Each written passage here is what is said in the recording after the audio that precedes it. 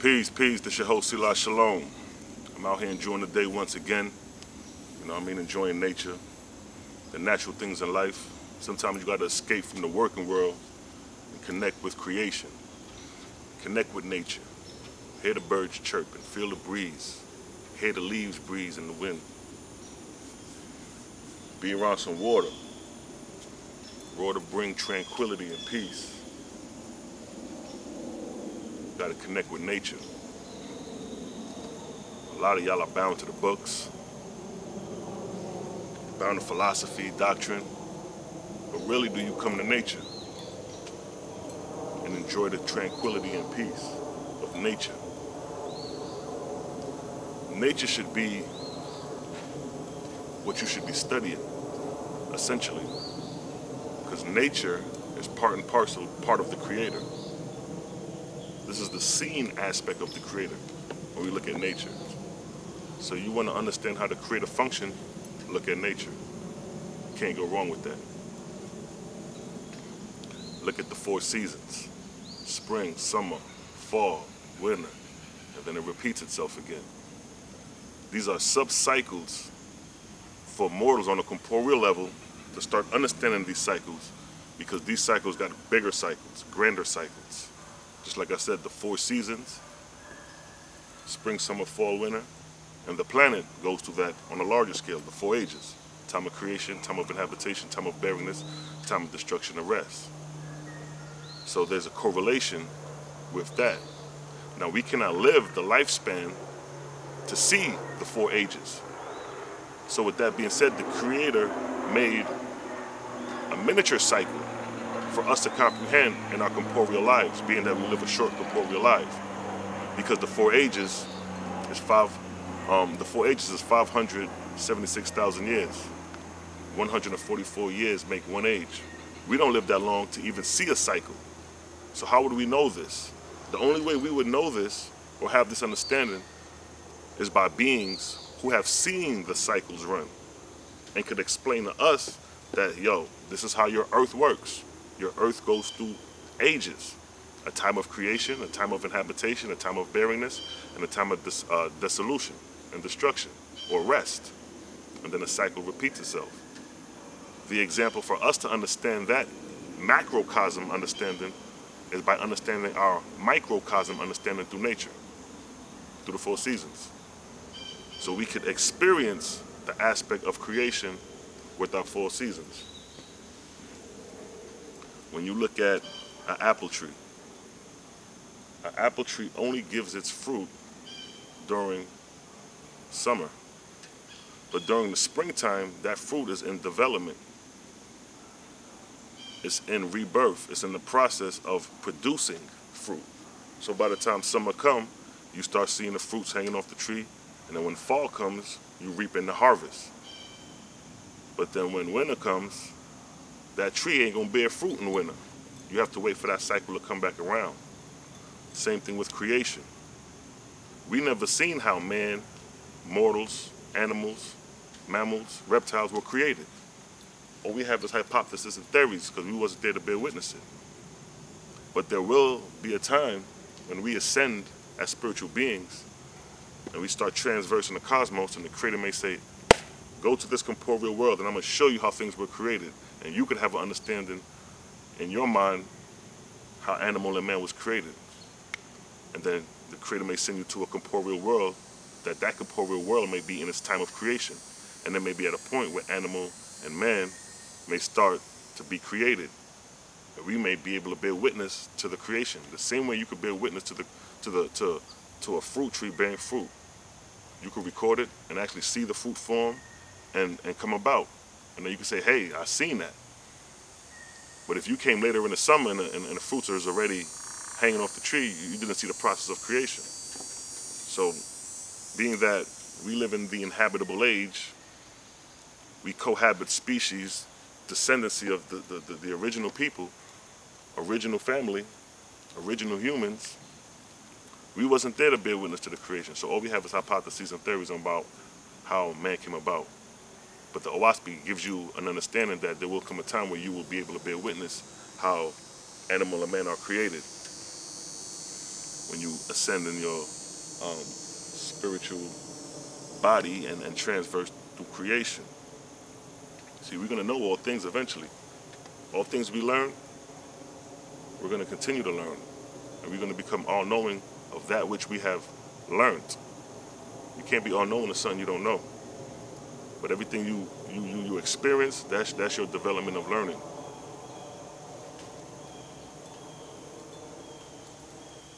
So, nature, study nature. Nature knows no lies.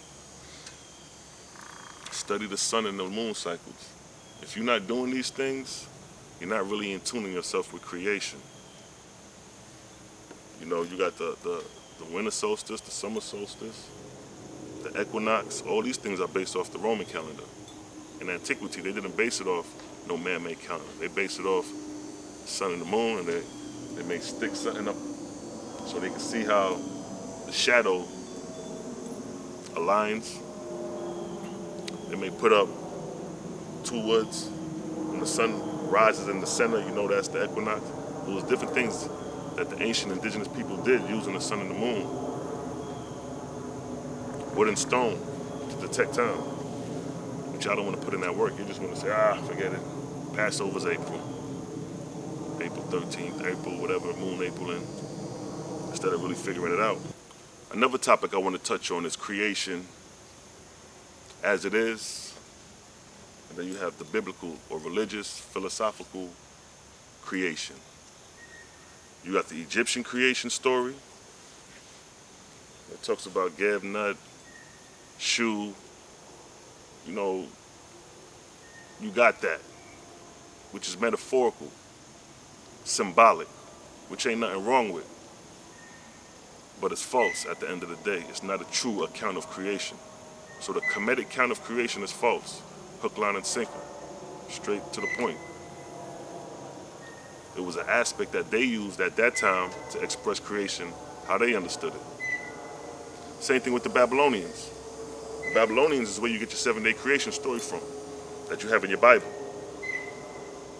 And in that creation story, it says that the world, the heavens and the earth were created in 6 days. God rested on the 7th. Now, that's another false account of creation. So if these accounts of creation is all we have and all what we know, then what's the true account? Can a lie have been held on for 6,000 years for that long? That they lied back then, and that lie still exists today, but you believe this lie is fact? It's false. OAHSPE lays out creation. Now, when you read the Kemetic creation tale, when you read the Babylonian Hebraic creation tale, Christian and Muslim tale, because they all believe in that 7-day creation tale, what you find is that none of these creation stories talk about the vortex. In OAHSPE, it says the vortex is the first cause of creation. With that being said, how are you going to express creation without mentioning the vortex first? That's a dagger right there. That's a dagger right there. What is a vortex? A vortex is basically like a whirlwind, a hurricane, a tornado. These are the expressions of vortexian current in nature. We don't see Geb in nature. We don't see Shu. These are metaphorical symbols. But what is the reality?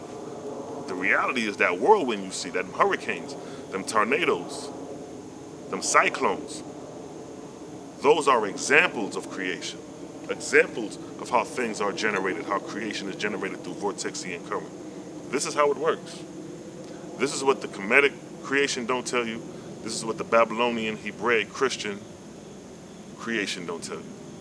Is that in creation, everything is expressed in 3 forms: solid, liquid, and gas. Out of these 3 forms, gas is the first element of creation, because liquid and solid are a combination of gases. Liquid is a combination of gas. So if you separate that liquid, it'll go back to its original form, which is a gas state. Likewise with solids. Now, Now that we know that the first cause of creation we're dealing with is gas. So all the minerals expressed in creation are expressed in a gas form. Before they become liquid and solid, they're gases. Iron, gold, nickel, carbon. Well, oxygen and nitrogens are already gases. But everything on the mineral basis is expressed in a gas form. Now what the Creator do is this. In creation, before there is motion, there is stillness, where nothing is in motion, in a particular part of creation. So there may be whirling worlds over here, but right here, nothing's going on. So the Creator may go in this little area and say, all right, I'm going to develop a corporeal or a solar system here. So what he'll do is, he will start the vortex. He will start the rotation. Only the Creator could do this. He'll start the gases to form the same way you see a tornado forming, the same way you see a hurricane forming, the same way you see a cyclone forming. By gathering gases, dust, and driving them to the center of the vortex. That's the first cause of creation. If your kemetic doctrine don't tell you that, if your biblical, Babylonian, Christian doctrine don't tell you that, then you're starting off on the wrong foot already.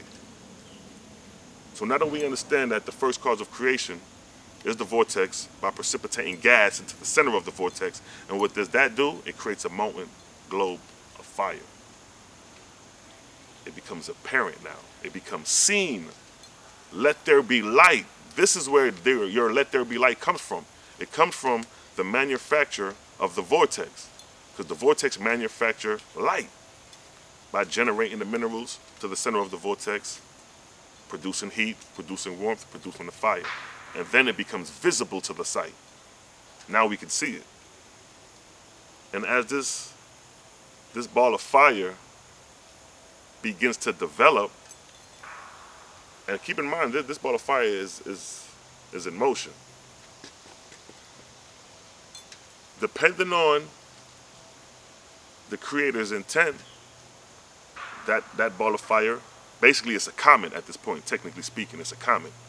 That comet can continue to grow or it could dissipate. If it continues to grow, it could form into a sun. And that sun can produce vortices within it, producing corporeal worlds, which is the construct of your solar system. But at the same time, that sun, that globe of fire, is still in the process of creation, because it got to go through its 4 ages if it doesn't precipitate back into dissolution. So if it decides to go through 4 ages, what would happen is that the globe in fire will begin to cool down, and what we would have is the mineral kingdom, and then what we would have is the vegetable kingdom, and then later animal and man, or humans. And then the inhabitable age begins. That is the essence of creation. That's a fact that the mineral kingdom, the vegetable kingdom, and the animal kingdom is in that manner. And the OAHSPE expressed that in that manner. And these things are not done in 6,000 years. OAHSPE says it takes 144,000 years for these things to occur, which is 1 age, and they were that significant number of 144,000.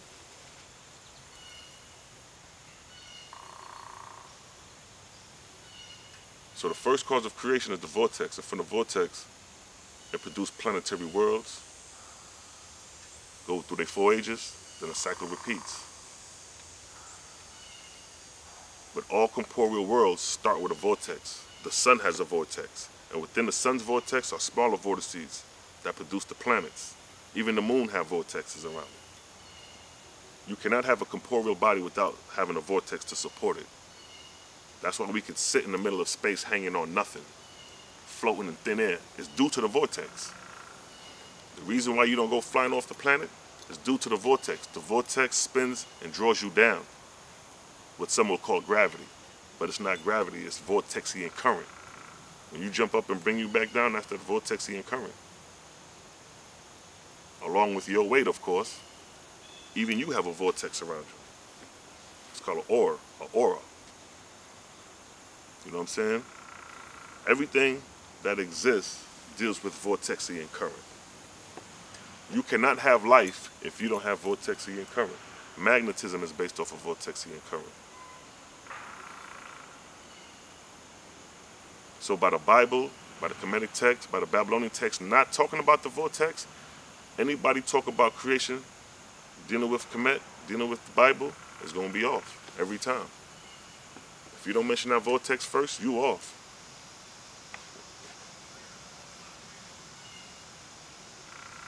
I wanted to touch on that.